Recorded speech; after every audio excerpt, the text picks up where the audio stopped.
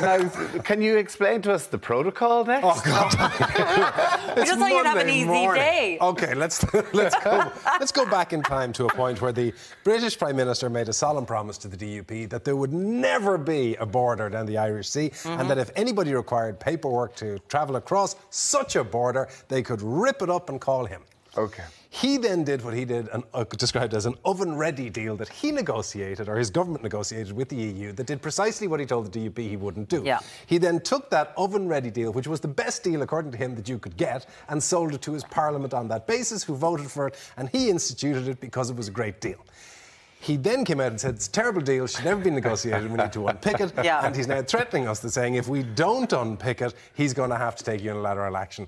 Hell of a guy. OK, so, right, he's visiting Northern Ireland today. Of course, the DUP have said that they will not go into Stormont, they will not take their seats, they are not going to... Either no protocol or no government. Correct. That's and they're what also said. going so far as to prevent a Speaker of the House being appointed, which means committee work and the general processes of the administration of government can't even happen. But what is going to happen... Is Boris Johnson has said that they are going to legislate for abortion within weeks in the north, right? Which the DUP, mad for it. We all know that. An Irish Language Act, they love that as well. And a Troubles Amnesty, which is something a lot of other people aren't happy with. So he's going to do all those things that they really hate anyway. But Is that because there is no government in Northern Ireland? No one else can make a decision? Well, no, because it's been legislated centrally. These are issues across UK-wide. So, meanwhile, he's saying...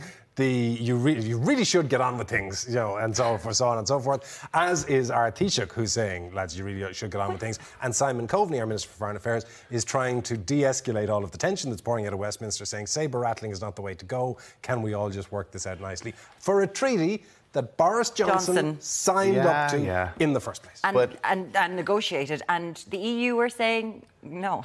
And they said they'll retaliate. Correct. Yeah, I mean, the EU... If he dares to try and mess up this again. They have this weird old-fashioned thing where when you sign a legally binding international treaty, they think it means something. Come on. You know, it's quirky. We know it's not worth the paper it's written on.